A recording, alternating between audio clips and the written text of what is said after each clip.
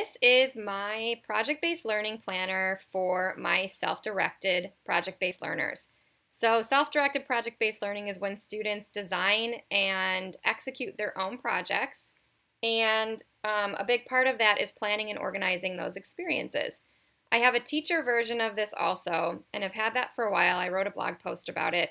You might have read that. That really goes into the facilitation side of things, how you facilitate self-directed project-based learning in your classroom. This is the student version.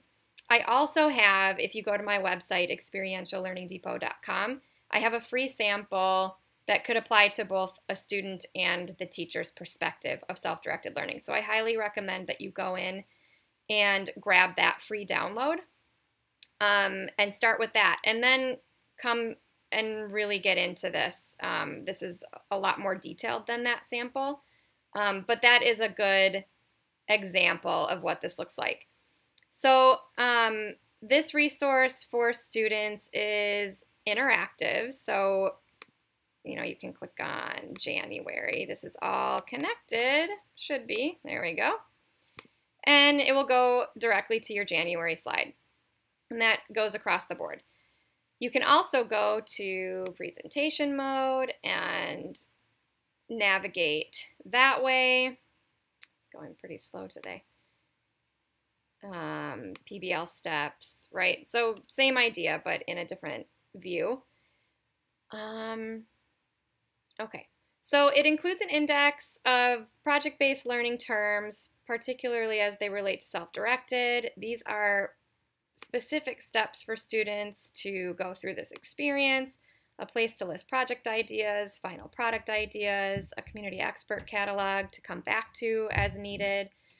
And then it gets into the monthly planning. So this is a 2021 calendar right now, but I change out those dates every new calendar year, so you don't have to do that. And so each month includes a monthly calendar. This is just an overview of what their project plan looks like for the month. And then a monthly calendar, a weekly calendar, a day planner.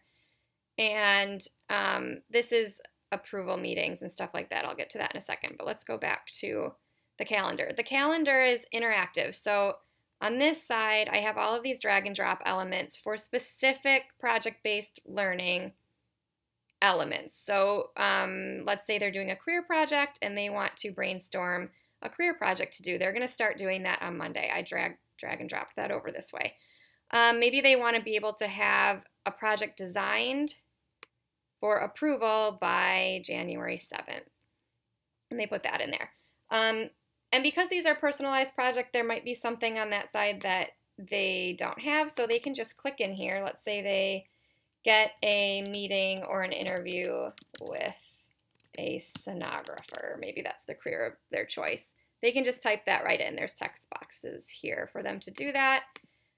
There's instructions for every slide. You can't see it in this video, but down below here is presenter notes, and there's a whole bunch of specific directions written in there so that there should be no confusion for students whatsoever. And then it goes through this with every month all the way through December. Same thing with the weekly planner, and they can make a copy of the slide to make additional weeks. Same thing with the daily planner. It's just so seamlessly written out for students so that there really shouldn't be any question about what's next. There's a lot of room and flexibility for creativity and autonomy in self-directed learning, but students still feel like they need some structure, especially if they're beginners. So this is a great resource for seasoned and new project-based learners and educators for that reason. So I hope you'll go and grab this, take a look at it, and again, check out that freebie at my website. This can be found at Teachers Pay Teachers at Experiential Learning Depot. Otherwise, it will be on the link in my bio for a little while.